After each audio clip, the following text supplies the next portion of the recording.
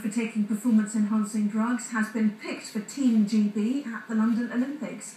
He's among a group of 8 men from which British Cycling will select 5 to compete in road cycling this summer.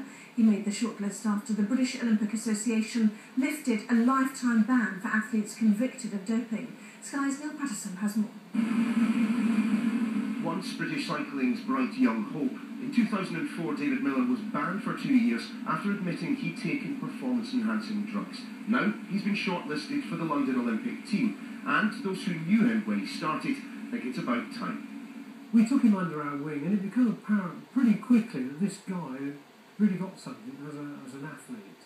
And we know that many athletes are going to be in London that have served bans in their countries, and they will be coming to London. So given that situation, David should be allowed to compete. He's good enough, he's still a strong professional cyclist.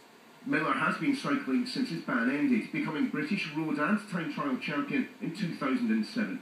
But it's only since Dwayne Chambers forced the British Olympic Association to rethink its lifetime ban policy that he's been able to be selected. Ultimately, you know, the BOAs is a BOA's team, it's the Olympic team, it's not a British cycling team, and the BOA decide what their policy is, they decide who's eligible, and they sort of say, right, here they are, line up against the wall, and my job professionally is to pick the fastest team. It's not up to me to bring my own personal opinion into it, it's my professional opinion, and that's what I'll do.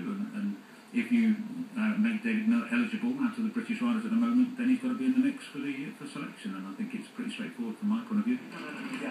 For a time, drug abuse was seemingly endemic in road cycling. Even Lance Armstrong, 7 times winner of the Tour de France, was accused, although the allegations never substantiated. Despite testing, it remains a temptation, and there are those who think those banned, even temporarily, should never ride under the Olympic ban.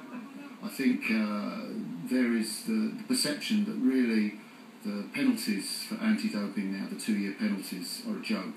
They do not really reflect the severity of the offence of doping.